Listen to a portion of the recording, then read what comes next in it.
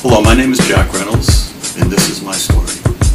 I'm the Dean of the School of Pharmacy at Northeastern University, and I am pharmacy.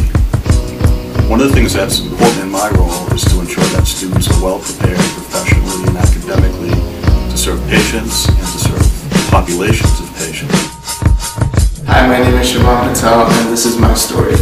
I'm a pharmacy student at Northeastern University. I'm currently working at CVS Pharmacy, ensuring that patients receive quality healthcare and professional service. Hi, my name is Debra. I'm a clinical pharmacist and a diabetes educator practicing at a community health center in Boston, Massachusetts. My name is Diore, and I am a student pharmacist at Northeastern University and a pharmacy intern at Beth Israel Deaconess Medical Center, and this is my story. Hi, my name is Heather Clark, and this is my story. I make optical nanosensors, which act like a tattoo in the skin and monitor glucose levels for diabetic patients. Hi, my name is Kelly. I'm a pharmacy student at Northeastern University, and this is my story. I work at J. Pierce Apothecary, where I compound special medications like capsules and lotions.